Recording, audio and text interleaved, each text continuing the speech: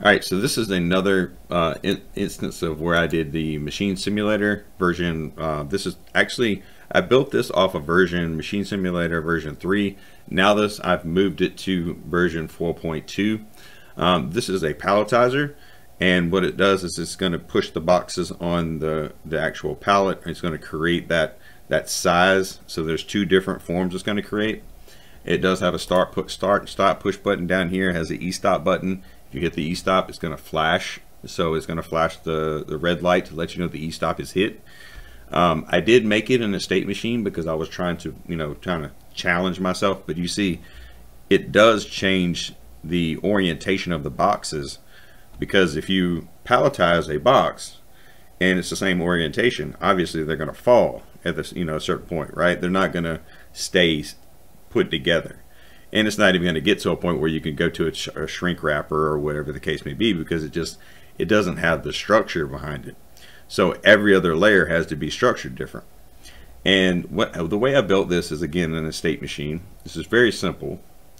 I count layers here on actually state 30. And this is counting the layers, and then it pushes, right?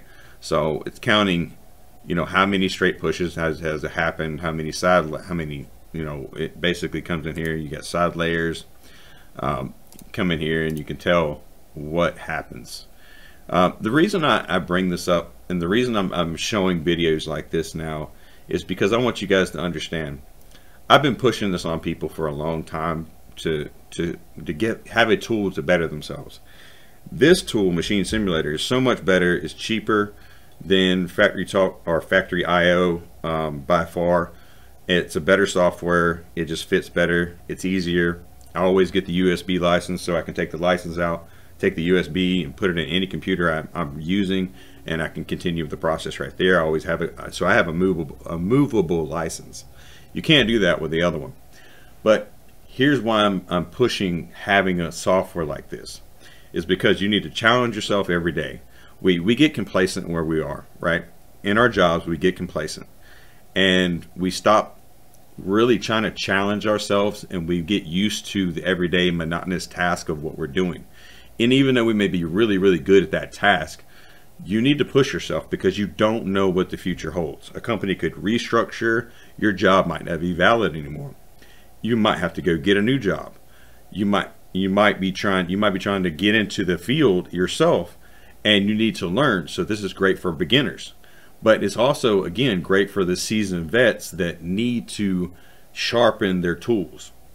Because when it comes down to it, if you don't have, if you can't prove your value, the more value you have, the more valuable you are to a company.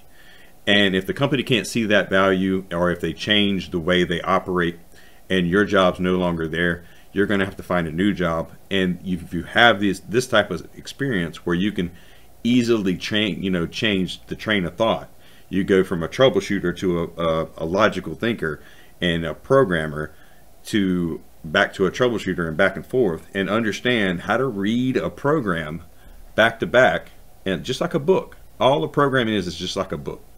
But when it comes down to it, it really is important to always strive to better yourself. I don't care whatever you're doing.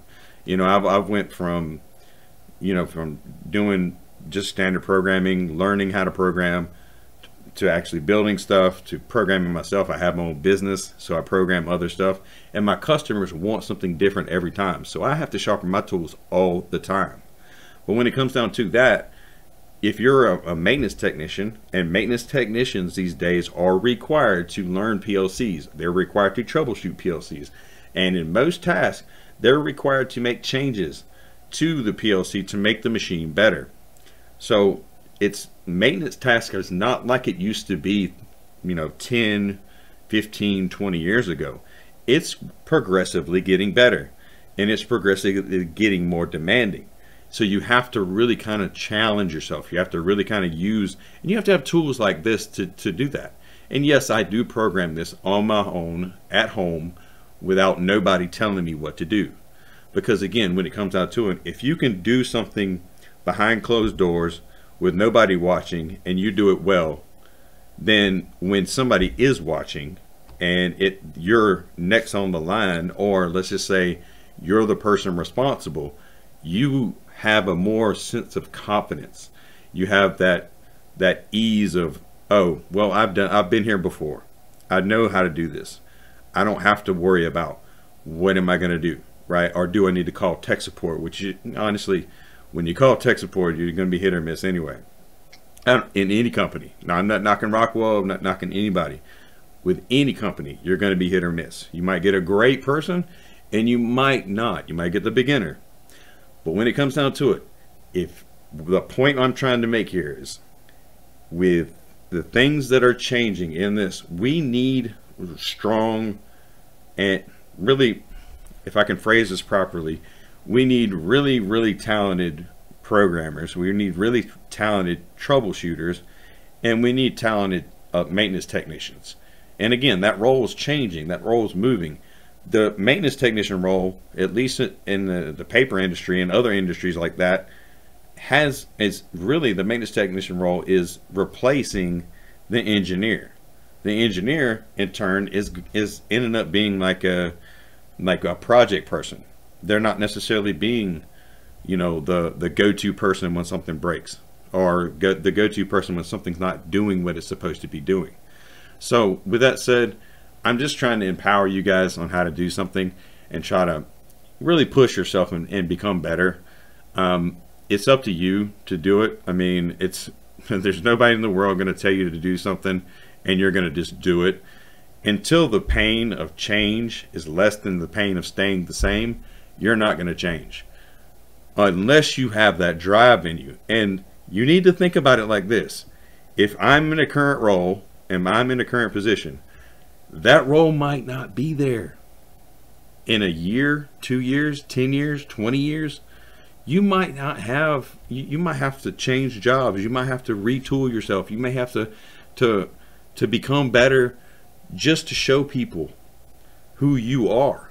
And then when you show people who you are, the more valuable you are, the less likelihood of you having to change jobs that's going to be. And even if you do, they're going to be the ones missing that talent. They're going to be the ones missing you. You're not going to be missing where you used to work. You know what I mean? You probably miss the people you used to work around, but you're not going to be the one. They're going to be missing you because they're missing that talent. And you're going to be at somewhere else, and probably the most likely, when one door shuts, another door opens. And you have to have that opportunity. You have to be, what I like to call is, you have to stay ready instead of having to get ready. And this is what I do. This is one of the tools that I use to do that. And like I said, I've been pushing it for a while, just to show people what I do to retool myself. But the more I'm making this video to really stress, why do I do that? Not that you know, you can choose not to do whatever, and you can choose to just, you know, continue on your beaten path.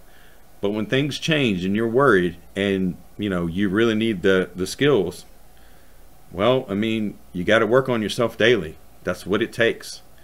Not one of us comes out the box knowing everything. And the more confident you are with what you do, the better you will be. That's one thing I can promise you. And you want to be confident in what you do. So with that said, hope you guys learned a lot from this video, and we'll see you guys on the next one.